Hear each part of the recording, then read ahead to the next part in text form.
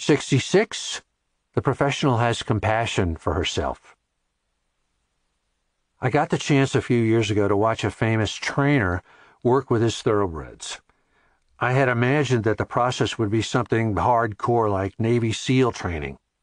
To my surprise, the sessions were more like play. The work was serious, as in teaching the 2-year-olds to enter the starting gate, and the horses were definitely learning, but the trainer took pains to make the schooling feel like fun. When a horse got tired, the trainer took him off the track. If a mount got bored or restive, the trainer never forced him to continue or drove him, quote-unquote, through the pain. He explained, "A horse is a flight animal. Even a stallion, if he can, will choose flight over confrontation. Picture the most sensitive person you've ever known. A horse is 10 times more sensitive.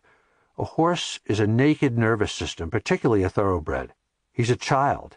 A 3-year-old, big and fast as he is a baby.